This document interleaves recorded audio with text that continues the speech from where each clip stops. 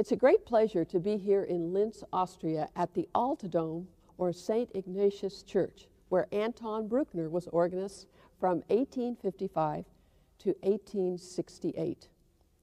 Anton Bruckner loved the organ here, and when he left to go to Vienna to teach in the conservatory, he signed the back of the organ Leb wohl, or full life, or in other words, goodbye to this beautiful organ.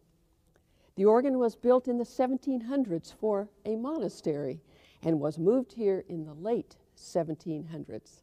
The organ here in the Altdom is known as the Bruckner organ, and it has several interesting features.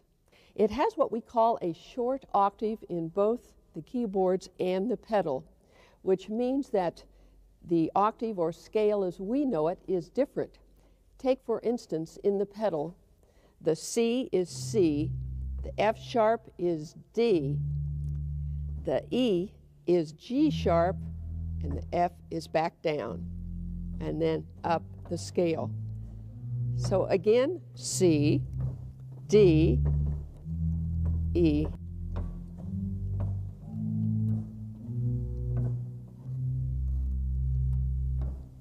The famous Bruckner organ is now electrified, but in its original state in the 1700s, it was only possible to play the instrument when someone would pump air into the bellows as it was being played.